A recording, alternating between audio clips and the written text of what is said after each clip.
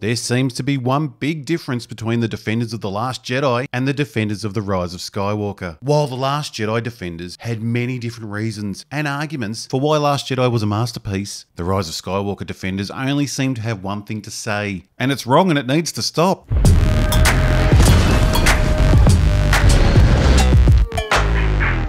This video is sponsored by Squarespace. Get a kick-ass website today. With Last Jedi, it was very clear who to blame or defend for the stupid decisions made in the story. Comment sections were full of many different arguments for why little Rian Johnson was either a genius or a selfish egomaniac. I sit in option 2. But with The Rise of Skywalker, there only seems to be one main defense as to why it turned out so bad. JJ Abrahms was in a no-win situation and he was trying his best to create a good story with what Rian Johnson's Last Jedi had left him. This idea that JJ tried his best to fix the damage that Rian Johnson had done to the franchise. Ugh. A lot of people feel it would have been near impossible for anyone to bring it all together in the final film. Not only did JJ have to write the final installment and tie up all the loose ends, he also had to rewrite episode 8 so the ending would make sense. I understand where these comments are coming from, as I share a common hate with all these people for The Last Jedi. Even re-watching these clips can't be easy on any of us. About his mother. It's easy to see someone coming out of the theatre feeling this way, especially if you only saw it once, which makes me jealous. I had to sit through this shit show twice. And as one comment said, at least JJ dared to be sentimental, which is true. Being sentimental seems to be a crime in Hollywood these days. Every old hero has to become a loser or an arsehole or both. So yep, Ryan the Punchable and The Last Jedi definitely got the ball rolling towards JJ's self-destruction. But to blame Ryan for the horrible car crash that is The Rise of Skywalker just doesn't add up. Somehow Palpatine returned. Now I have to say, by no means is this a defense of The Last Jedi. That film can burn in hell along with Ryan. And while watching The Last Jedi feels like hell on earth, it didn't set up JJ to make a pile of shit. That pile of shit was created between JJ's ears. Race. Let's compare Ryan's destruction to JJ's supposed attempted reconstruction of this once loved franchise. We were in love. We had such good times. I thought they'd last forever. Let's compare these two directors and see who's to blame. Sadly, that means a Last Jedi recap.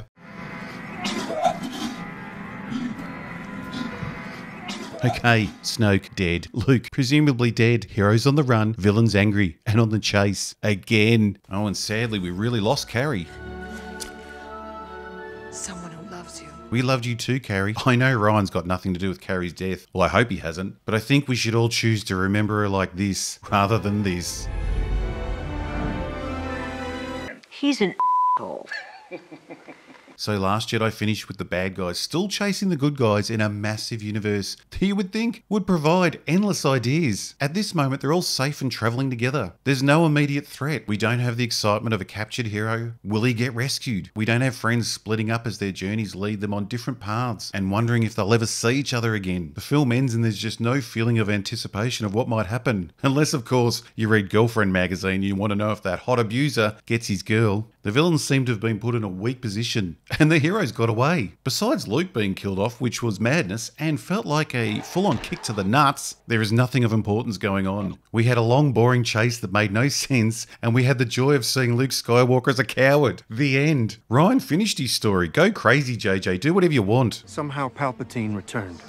Yes, I did forget that JJ is the terrible cover band version of a scriptwriter, which leads to some terrible decisions. Even if his intention was to fix Ryan's fuck-ups, his choices of how to do that were idiotic, time-consuming, and just made everything worse. As with Snoke, it would have been smarter for JJ to just let Snoke go like he had to do with Phasma.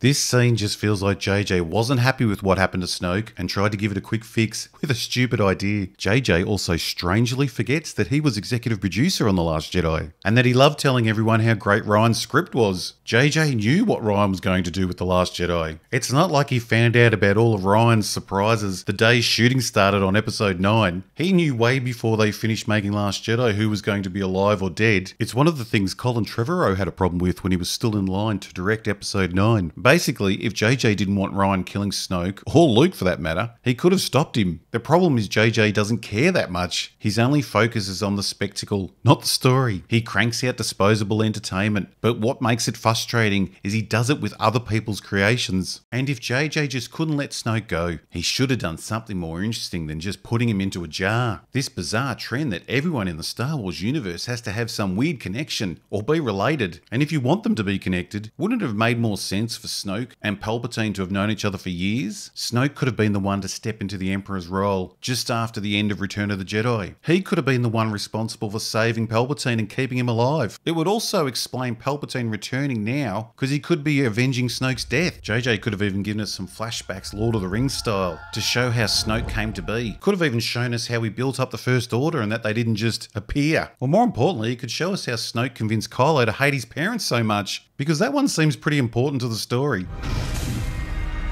JJ's idea to make Snoke a clone fixes nothing from The Last Jedi, but it does bring up a shitload of questions. Is Palpatine still making more, or has he just kept all these ones for years? What is Palpatine doing with those Snokes? If Snoke's a clone, how does he have force powers? Because I'm pretty sure that's not how cloning works. How did Palpatine place Snoke in charge of the First Order when Palpatine's been in hiding for 30 years? Did Snoke just turn up one day wearing a gold dress, straight from Exegol, Icy Pole, whatever the fuck that planet's called, declaring himself the new Mac Daddy?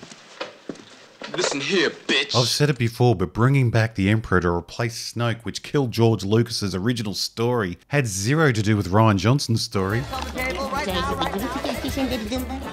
Why would you bring back some old dead guy when you have Rose? JJ's the one that brought back the Emperor. He was thinking it would be an easy shortcut to win back the old fans.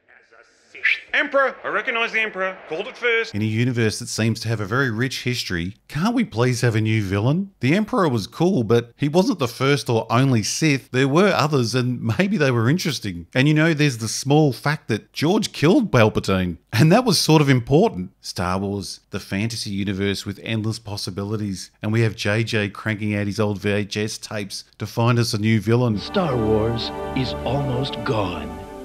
Buy it today, or lose it forever. We all know Ryan's treatment of Luke Skywalker in Episode 8 is criminal. Not just his death, but the pathetic coward personality he gave him. JJ's attempt to fix this is again pitiful. And if he really wanted to, he could have had Luke alive. An old friend has learned the path to immortality. One who has returned from the netherworld of the Force. They established that he can project himself all around the universe. JJ could have just decided that Luke in The Last Jedi was a projection the whole time. It could have been why Luke left that map to the island, even though he didn't want to be found. Luke! It would also explain why he was standing out in the open, in full Jedi robes when Rey arrived. It didn't look like that island had a reason to get dressed up. Go away! The first scene of him in this film that happens to be called The Rise of Skywalker could have been a close-up of him just opening his eyes in a Jedi temple on the other side of the universe. He could have been training new Jedi all this time. And now it's time to rise. See, it even fits with the name of the movie, which would be great. And if you think me saying bringing back Luke is stupid, it still beats bringing back this dude from the dead, giving him nursing staff, a cloning facility, and a fucking grandstand full of fans, all of which never gets explained. One scene could explain Luke not being dead. 3 films in and we still don't understand how Palpatine survived. But JJ decided to keep Luke dead and just keep reminding us of terrible moments from Last Jedi, with odd lines and awkward scenes that stand out like tits on a sexy sea sloth. A Jedi's weapon deserves more respect. This isn't fixing anything. This is just reminding me of The Last Jedi, and I don't like that feeling. Master Skywalker. I will earn your brother's saber. One day. If JJ wanted to fix Ryan's decisions, it would have been good to address them. Things like, did Luke really think it was the best idea to go hide on an island, be an asshole, and just ignore the millions of people that were dying? Does Rey have any regrets about hitting an old man in the back of the head just because she was horny from seeing her first man titties? Maybe Rey is getting a bit of action these days. She seems a lot happier. Me? Him. Always? And because this is JJ, Luke's back on the island again for the third fucking movie. It's hard to believe JJ had Luke Skywalker and he could do whatever he wanted with him for 2 films, and he decided to use him for 30 seconds in one film and then a whole 2 minutes and 45 seconds in the other. Hey look, Ray is up at the 55-minute mark, twice that of the next character, more than the next 2 characters added together. Out of interest, let's just have a quick look. Oh fuck me. You have to really fuck up to make Rian Johnson look like the better option, but you do have to remember those 21 minutes and 15 seconds are fucking horrible. Ryan's treatment of Luke and killing him off the way he did was the biggest fuck you in cinema history, but it was JJ, not Ryan, who decided to give Luke only 2.5 minutes of screen time in the final movie in a series that is about his family, and he uses that 2.5 minutes so Luke can tell Rey how special she is, and also to show him getting his ass kicked again. Quick break and don't go anywhere to thank today's sponsor, Squarespace. Right now, the world is a captive audience, so it's time to shine. And to do that, you have to look your best. And with Squarespace, you can look better than your best. Running your business from home has some wonderful benefits. Looking your best isn't one of them. Be seen the way you want to be seen with a professionally designed website that won't cost you a fortune, and it is easy to do. Choose from any of the professionally designed templates, all of which can be customized. Add photo galleries, portfolios, and my favorite, video blocks. Look at all that great content. You can even have video backgrounds. Squarespace also has incredible marketing tools to heat up your social content, so be ready for all that extra attention you're about to receive. Everyone does something interesting. It's time to share it with the world. Go to Squarespace for a free trial, and when you're ready to launch into the world, go to squarespace.com/robothead and you will receive a full 10% off your first purchase. Show us what you've got. I'll give JJ one thing. Carrie got to move around a lot more in The Rise of Skywalker than she did in The Last Jedi, and she flew a lot less. I'm really not a fan of recreating dead people. I find it way too distracting. I spend too much time thinking, do they actually look real? And in Carrie's case, who was she originally saying those lines to? Personally, I would have been happy to start the film on Leia's funeral. It would have been a nice reason for everyone to be there, like Lando and the Butthole, which, coincidentally, Lando and the Butthole is the name of my next album. I like to name all my photo albums, but even after Lucasfilm said they wouldn't bring Carrie back, JJ just couldn't resist going 3 for 3 and killing another OT character in the last film. Do me a personal favor, be optimistic. So he brought her back, and I'm guessing, like the rest of the world, JJ thought that Leia flying through space was ridiculous and needed some explaining, because up to the flying scene in The Last Jedi, there had been no hint of her having any Jedi training. JJ's great idea to explain the Mary Poppins scene was to show Luke training Leia, and we got to see that she was pretty advanced. She even made her own lightsaber, which, as you know, is the big Jedi training tick of approval. I mean, we have to be sensible, Leia was nowhere near Rey's level of power, who is, but good enough to beat Luke and to train Rey. Now this would have been a wonderful idea, and I probably would have wanted to see more of Leia being with Luke if it didn't again make things worse, bring up more questions, and make Leia look like an unbelievably selfish person who got people killed. Now let's be clear, I absolutely hated Rian Johnson's version of Leia. It annoyed me as much as what he did to Luke. It made me feel that the people who chose Last Jedi to be their first Star Wars experience must have been super confused of why Leia was seen as an icon. You're demoted. But JJ thought he could fix that. The problem is JJ's ideas never go beyond, wouldn't it be cool, followed by high fives. Ow! Ow! Ow! Ow! Never considering the rest of the story. Luke. So JJ has established that Leia is a Force user and could probably beat Kylo, another Force user, in a duel. Add the small fact of her being his mum, and you now have to think it might have been a good idea if she confronted Kylo herself and saved, I don't know, thousands or maybe millions of lives. Maybe she could have done it before her husband and her brother both died. You also have to now think, with all her powers, that at this moment, instead of heading inside and sending everyone else out to die, she could have attempted to, I don't know, maybe talk to her son.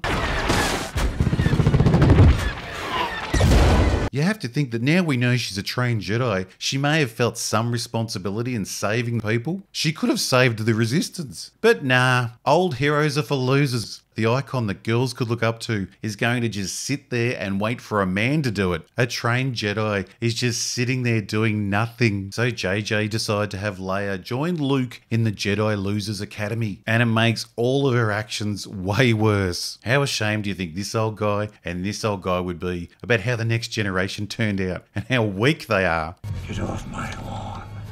I'll take that as a yes, because if I have to come back here, it's gonna get fucking ugly. If JJ really wanted to fix Leia, he should have worried less about why she can fly, because nothing's going to fix that, and worried more about why she chooses a stranger over her own son every time. Yeah, that's not going to help.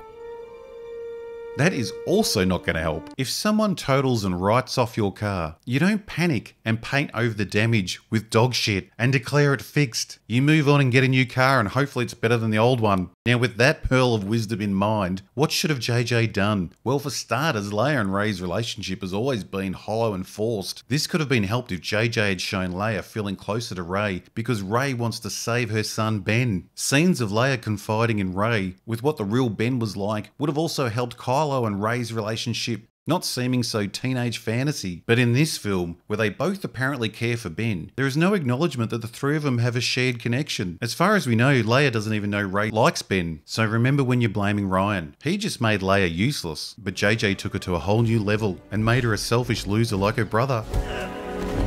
Rey, Finn, Kylo, Leia, Poe, C-3PO, R2-D2, Hux, and Chewbacca were all in a very similar position at the end of The Last Jedi, as they were at the end of Force Awakens. For all those characters, hardly anything had changed from one film to the next. JJ even went into The Rise of Skywalker with the freedom to set up the relationships however he wanted, because somehow at the end of 2 films, there weren't any clear relationships in place. I wasn't sure who wanted to fuck who. I'm still not. Rey! Rey, I never told you when! When you were sinking in the sand, you said, I never told you. I'll tell you later. You mean when Poe's not here? Yeah. We're gonna die in sand burrows and we're all keeping secrets? There wasn't one story thread that JJ was locked into. He had an open road to drive wherever he wanted, and instead he crashes straight into a ditch and somehow took out George Lucas's story with him. Look, I hate what Rian Johnson did with Episode 8 as much as anyone. There's only one scene I can physically watch without expressing blood out of my eyeballs, but to blame Rian Johnson for the absolute shite that JJ delivered is completely wrong. Don't let JJ get away with it again like he has so many times. What series has he actually finished properly? Ryan, being the selfish little prick he is, and not caring that he was doing the middle installment of a 3-part story, finished off everything he wanted to. He took the glory of killing cinema's greatest hero and left the franchise's future empty. Well, except for Broom Boy, of course. And JJ's answer to that was, have our characters run around for over 2.5 hours looking for stupid objects to get to a character that was killed 30 years ago, so JJ's Rey could kill him instead of George's Anakin. None of which was set up in The Last Jedi. The worst part is, The Rise of Skywalker is so bad, it's making me defend Ryan slap-the-face Johnson. Now, I'm not dreaming for 1 minute that any changes would fix this film. It's a pile of shit from start to finish. But it's JJ's pile of shit, not Ryan's. He's got his own. Every lazy, amateurish, OT and universe-destroying decision we see in The Rise of Skywalker was introduced by the boardroom director. The stupid story, bringing this guy back, and this Rey Skywalker was all JJ.